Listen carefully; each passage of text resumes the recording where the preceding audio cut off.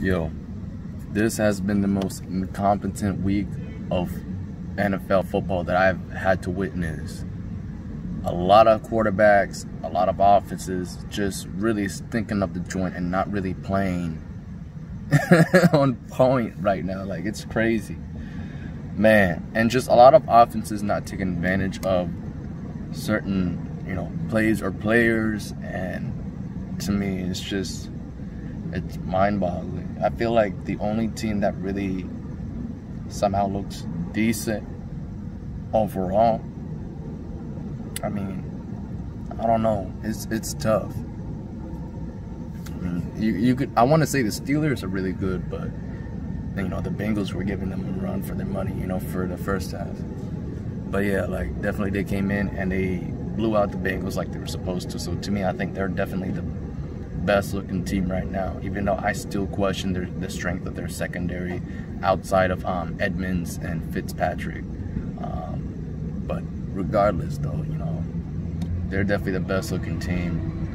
Any given time, they have threats all over. I mean, the receivers, once again, nobody drafts Steelers wide receivers better than the Steelers. I don't know why I said Steelers, but nobody drafts wide receivers better than Pittsburgh. And having Chase Claypool, Juju Smith, Deontay Johnson, James Washington. I mean, really 4 solid receivers in their own perspective.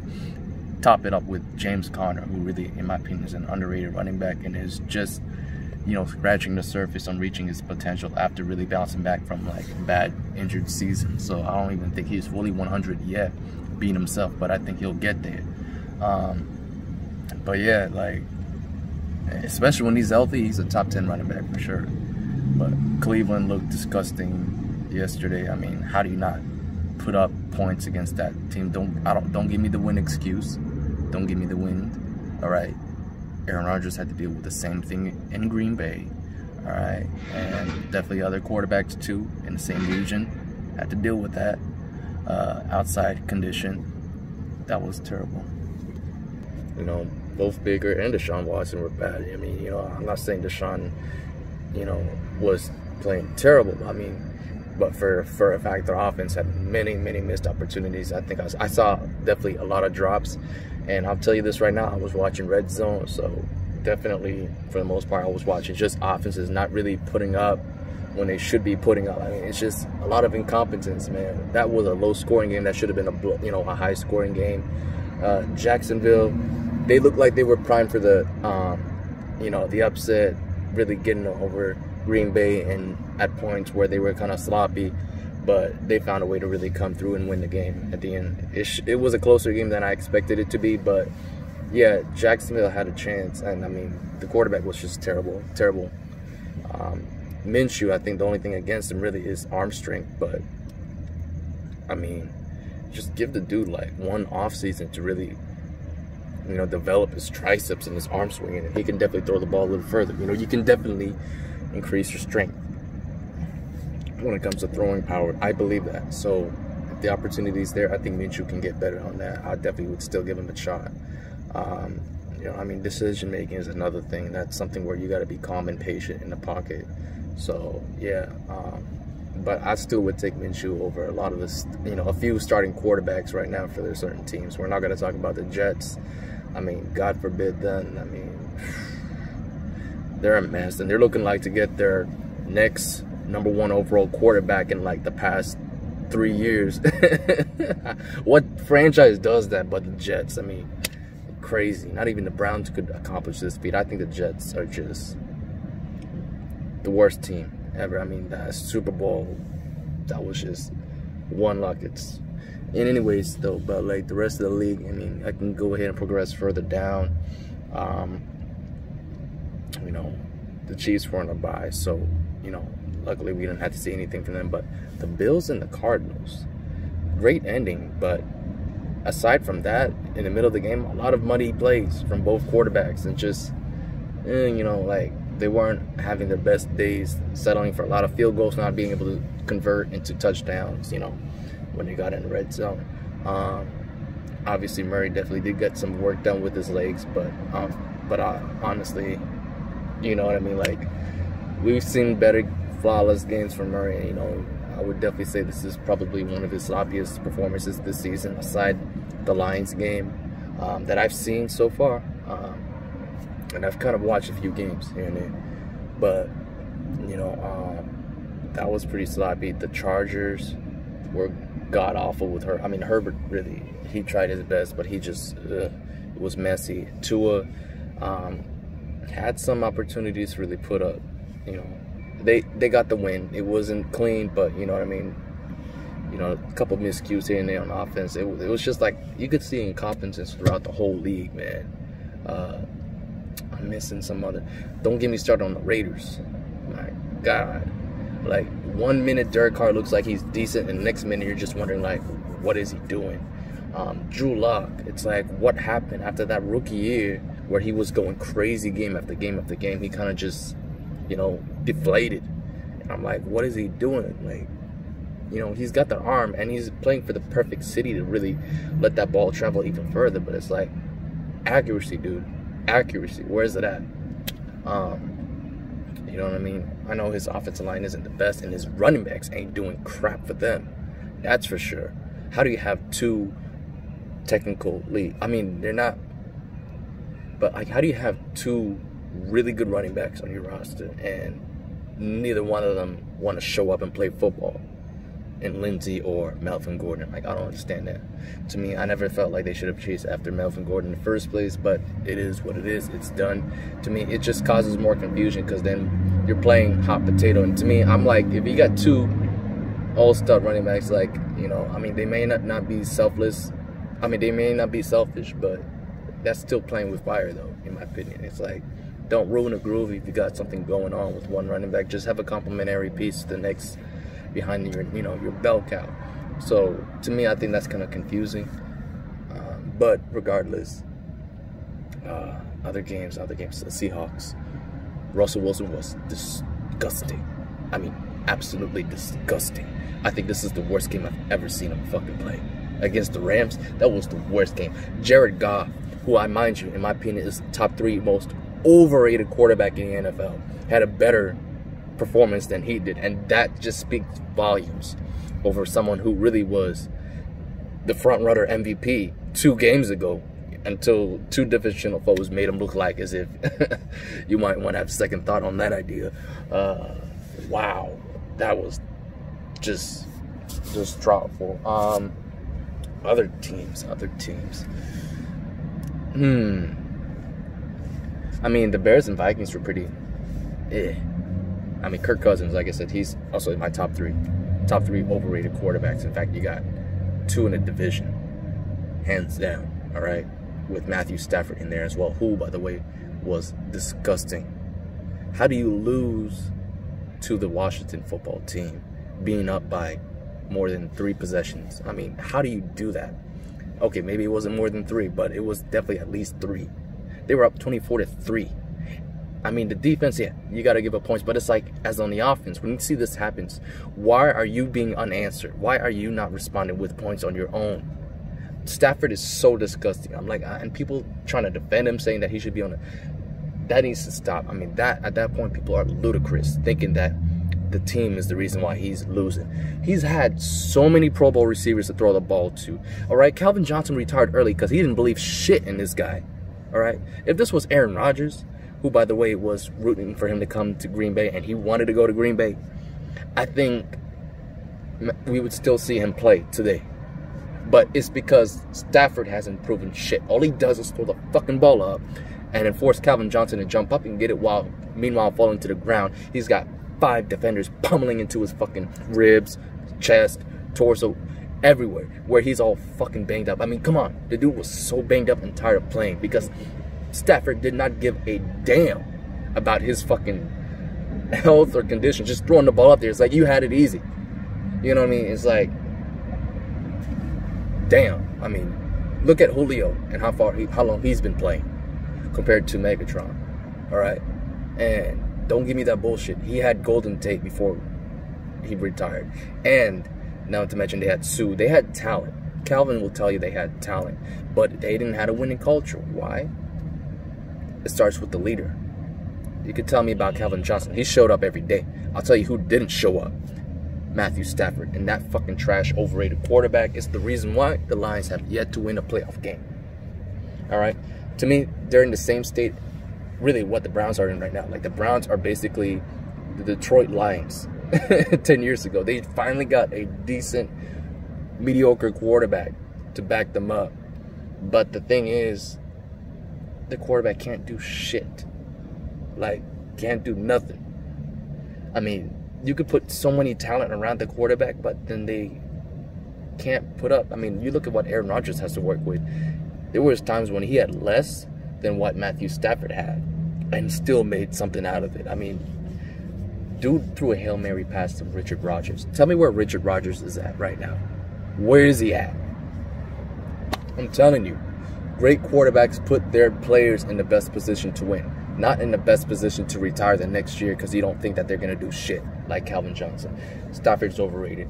Piece of shit. Lost to the fucking... Oh, they won. Never mind. They won. Oh, yeah, because 19 seconds. 2 easy throws that any really competent quarterback can make. Oh, yeah, not to mention, he couldn't even get it into where Prater had it easy. He had to kick a fucking 59-yard field goal. 59 yards. To me, that's almost darn near close to the record. I think the record was 63.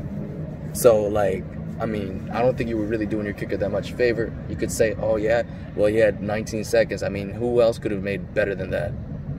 I'll tell you who else. 15 other quarterbacks in the NFL. That's who. Lamar Jackson, not to his fault. I know their offense has been struggling. Mainly, I think that's because the play calling has been just bad. I don't know. I don't think it's on Lamar. To me, it's like, yeah, you could say he's inaccurate at times, not throwing the ball right, finding the guys open here and there. I just think it's the scheme, really. It's like, how do you go from what you did last year to this year? You know, other than if you just show that you're a one-trick pony, forcing him to run. I think maybe that probably got what to Lamar Jackson. He felt more prone to just start running than rather throw the ball. He had this cadence in Louisville, which is why he slipped the way he did in the first round.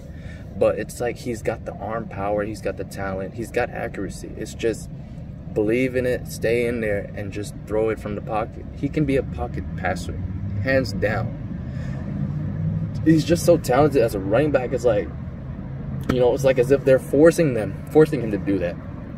He could beat them with his arm. He doesn't even need to run. Dude can jack the ball up 80 yards. Marquise Brown can speed up and get that ball. Or get Mark Andrews in a spot where he can make plays for them. You got Des Bryant, for God's sakes. Why are they not even using him? Which reminds me, going to Tampa Bay. How the hell does Antonio Brown only get 7 receptions when there was 7 more that could have been had, including a touchdown where he was single coverage in the red zone? Okay, I understand Antonio Brown got his troubles, but the dude has not lost anything in talent. When he's on the damn field, that was it.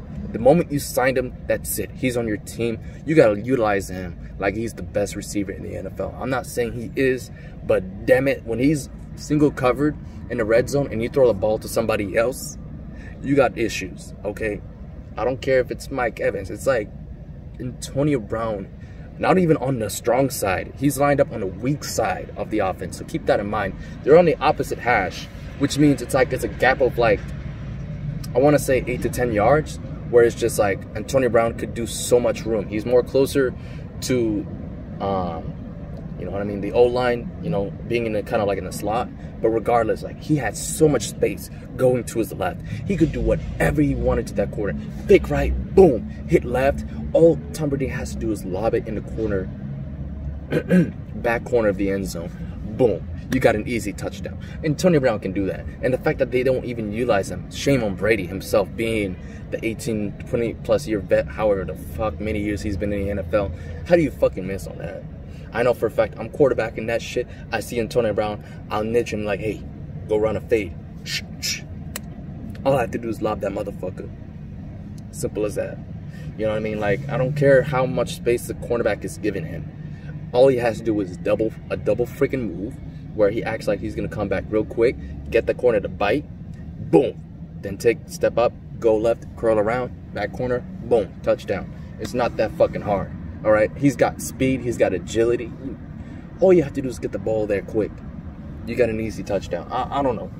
I think it's crazy. I mean, the Panthers, I respect them for their integrity and really fighting to win every game. They just don't got the talent to get there. But I respect Teddy Bridgewater. After back-to-back weeks where he's putting his health on the line really to try to get this win. First the Chiefs, and then now against Tampa Bay. Look, I can't commend them enough, but it's just they're not that talented of a team to really make that run, which is a damn shame because I really would want to root for them. But what can I say? They're like the poor man's version of like Green Bay per se, or poor team's version. Let me say that. Who else was pretty terrible? Drew Brees gets hurt, but he's been pretty atrocious this season. In fact, you could say it's his worst season, really, maybe since the San Diego days. I mean, this dude was just magical. Now, like, his throwing power, and you notice that most of his completions are really to Alvin Kamara or short passes. It's like, this guy could throw bombs. I remember the times where he would throw bombs and put up 40 a game after game after game after game. I mean, like, it's not that hard. Like, we've seen that not maybe a few years back. It wasn't too long ago. And now this season, all of a sudden, he lost that arm power. That's crazy. He gets hurt. Jameis Winston comes in. I mean, for the most part, too busy licking his finger more than really throwing the damn football. How they escaped that win, I'll tell you how. When you got your third-string quarterback on the 49ers really not being able to do shit for your team while the defense is playing spectacular, that's how you lose a game. So, yeah, once again, incompetence on both teams. It was terrible, man. God, not one freaking good game from first quarter to the end of the game. With the exception, the closest game really getting there is that Cardinals-Bills game. That's about it. But come on, you're going to expect me to think that they're going to settle for a combined, 6 field goals in that game? That should have been back-to-back touchdowns after touchdown. That should have been like a 54 to like 49. That's what it should have been, the score. Honestly, to me, it was still a disappointment. Not because of how it ended, but because of, I'm talking about the whole game in general.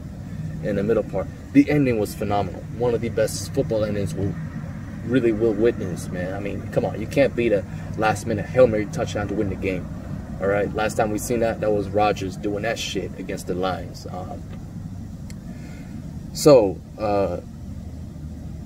The Giants. I still bleed blue. I still love them dearly, even though I completely cannot digest the roster that they have on that team. I mean, the players that they got on there, I don't know why they're on that team. It's bad. For once, Daniel Jones did not cough up, another game due to turnovers. I mean, he still turned the ball over. I mean, that's expected and that's a given in every game. But yeah, for freaking once, they actually beat the Eagles. They could have beaten them last time. I'm still put on that Daniel Jones.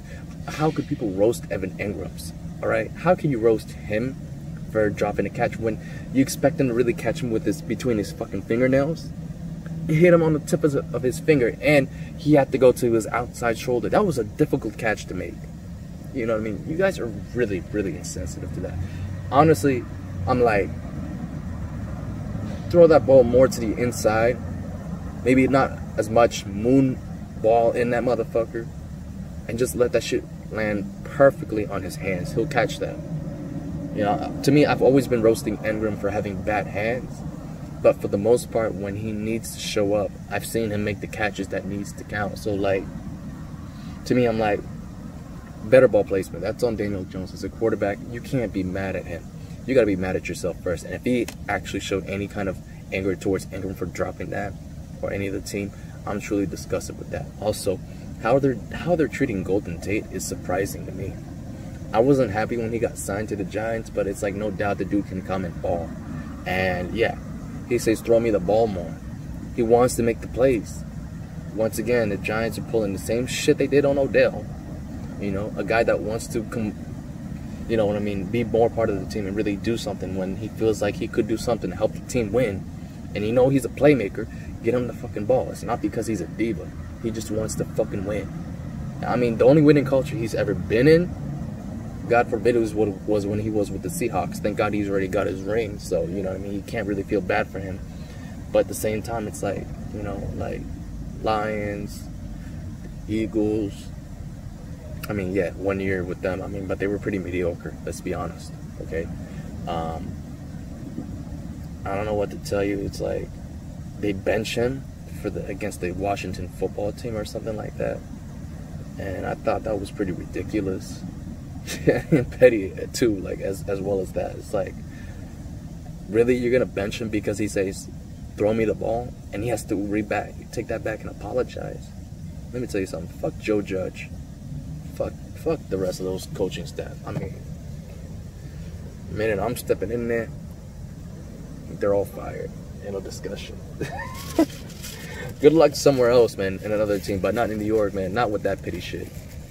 You gotta have big balls, and you gotta deal with that, you know, accordingly. You know what I mean? The only coach I've ever seen do that is Tom Coughlin, and unfortunately, he's not on that team anymore. Dude still had one of the best exits. I don't care what anyone says. Didn't even look at John Mara. Walked away, just stepping down, and that was it. He was like, nope. Like, to me, that was cold. And like, that's some New York, like, you gotta have some New York guts to do that. So to me, I just personally think, you know, as you could say, as brilliant minded as he can be, I just don't think Joe Judge is a fit for the New York Giants as their head coach. I think he's better off for another team, say for a smaller smaller market. Really, if you ask me, I think he's good for the Midwest. I think the Detroit Lions are perfect for him, hands down. I think they're perfect. I also think the Cleveland Browns are pretty perfect as well. You know, like, go to a losing organization that needs that winning culture influx. The Giants don't need that. They know what winning is. They need a guy who can come in the realms and take control and not get upset about or make, you know what I mean, rush the decision and just, I don't know, you know, jump the gun like how he did on Golden Tate. I don't like that decision at all. Like, I don't like that. You know what I mean? So to me, it's like, it's one thing to really put the hammer down. It's another thing when, you know, you respond to something that doesn't need any sense of response. It's just like, let it go. If he's upset about not having the ball, talk to him, figure it out. Let him talk to Daniel Jones, let him work it out. It's like, you got to keep that shit in-house. Instead, what you do? Oh, you suspend him. Like, I remember Pat Shurmur did that to Odell. He wanted to travel with the team because even though he was injured, I think it was at 2017. I forgot, what year was it? Oh, no, yeah, I think it was like either 2018. Yeah, it was 2018. He wanted to travel with the team because he just wanted to be there for them. Pat Shurmur wouldn't let him. I was like, you are something else, dude. I was so happy to see him gone. Like, I wanted him gone. The moment I heard that, I was like, dude, he wants to go support the team, be there on the sideline, cheer them on, and you wouldn't let him come? Like, who the fuck does that? I don't know. Especially to someone who really should have been considered a cornerstone player, but was dealt with ultimate disrespect. I mean, like, really, probably the most disrespectful exit you could really give to a franchise player that could have turned things around. I mean, I think the Giants right now could be a lot better than where they're at right now if they still had Odell Beckham. You can't tell me otherwise. Dexter Lawrence was a luxury pick that honestly could have been spent better. I mean, another nose tackle, really? Like, I don't care how well he's playing right now. It's like, you had Dalvin Tomlinson, you just got Leonard Williams. It's like, you got way too many big body guys, and you're about to get rid of a couple that you already made, like BJ Hill. It's like, what the hell? To me, it's like, I think he has like an infatuation for drafting fat guys, and I don't know what it is. You know what I mean? Just like how he took Andrew Thomas. The one time where, like, you know, when out of all the times you could have taken a tackle for opportunist pick, you take it where you should have taken the best player available. I mean, I can go on and on about get him in, man. Fuck. Like, I'm so mad. I'm so mad about the Giants. But yeah, they came through with the win. I know that was a long ass sidetrack. Man. Yeah, they beat the Eagles. But the Eagles really ain't shit. And if the Giants play well, honestly, they could win this division. As much as I would hate to see it right now. They could win the freaking division. Lose a really good draft pick, out of really puny pride of going to the playoffs to be exited out in the first round. Like, tell me, what are they gonna do? Okay, let's say that hypothetically they get, I don't know, all right, they're at the 4th seed. They get one of the wild card teams. Are you kidding me? I don't know who they're going to play right now, but let's say they're in the front seed of the division. Let's say they play the Bears. I mean, the Bears, they could maybe, but they lost to them in Chicago. I don't know. You know, like, so what? You beat them, and then you're going to go to play Green Bay or potentially Arizona/Seattle. It's like, or whoever it is, like, I don't see it. I don't see the Giants making it far, man. You know what I mean? I still think a first round exit. I think highly possible that it can win the division. It could be some crazy shit. And to me, it's funny how people still want to give Daniel Jones, you know what I mean, benefit of the doubt. At this point, it's like, I'm just waiting for this to be over, man. I'm just like, is it over yet? I'd rather just sit under my rock and not pay attention, man. Oh my God. I was so pissed. I wish I could have shown you my initial reaction when they made that draft pick. I was so livid. I'm still am today. Anyone that's still trying to support him, like, oh yeah, he's on the team. What can I tell you? I mean, I guess you're a loyal fan, but not a smart one. That's for sure. Oh man. Oh man. Oh wow. But yeah, this week was terrible. I'm trying to think of any other teams that played this week that was atrocious. I mean, Titans and Colts. Titans had a chance to do something. I mean, like, how do you take Derrick Henry out on a final drive? It's like, dude can get you a 20-yard run. All you have to do is hurry up, pass the ball to him. They're going to be tired. Like, to me, it's like you would do the opposite of what other teams would do. When they would not run the ball, you should run the fucking ball with Derrick Henry. I mean, he ends up handing the ball off to the other running back a couple of times. It's like, what the fuck?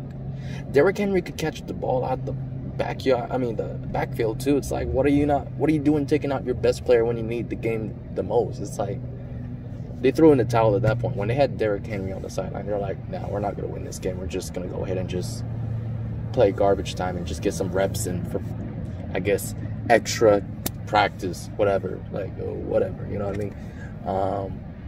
The Colts, I got to hand it to Phillip Rivers. I mean, I don't know what the heck he's working with on offense. Like, to me, the only weapon that I really see pretty good that I don't understand why they're not connecting is T.Y. Hilton. But for the most part, it's like Phillip is finding a way to get wins. And I mean, he's got a good pass-catching running back, Nyheim Hines, who probably reminds him of Darren Sproles. But you don't got that much talent. I mean, outside the offensive line that they have, which is phenomenal, like, what the hell?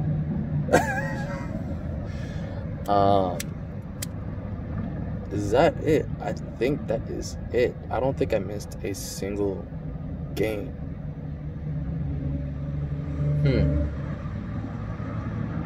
I think, yeah. Because the Cowboys were on a bye, the Chiefs were on a bye, the Falcons were on a bye. Yeah, I think I just covered every freaking team. But regardless, all the teams that played in this week, from Thursday Night Football to Monday Night Football, they all at one point showed incompetence. And last but not least, let me not start with the refs. And I mean, God, it was a flag fest. You know, I mean, 3 things I could tell you what really led to the worst week ever for the NFL. Incompetent play on the offense. Just a flag fest of flags, just delaying the game by the refs. And then also too, when offenses started to get it going, they just decided to shoot themselves in the foot. Once again, that lies into competence. And then number 3, shoot, I don't know what else to tell you. Like, maybe poor weather, I guess. Windy weather, rain. I mean, the Patriots Ravens game could have been better if it wasn't raining. I don't know. Fuck it. I'm done. It's your boy Drew Blue signing out. This was 30 minutes of why this week sucked.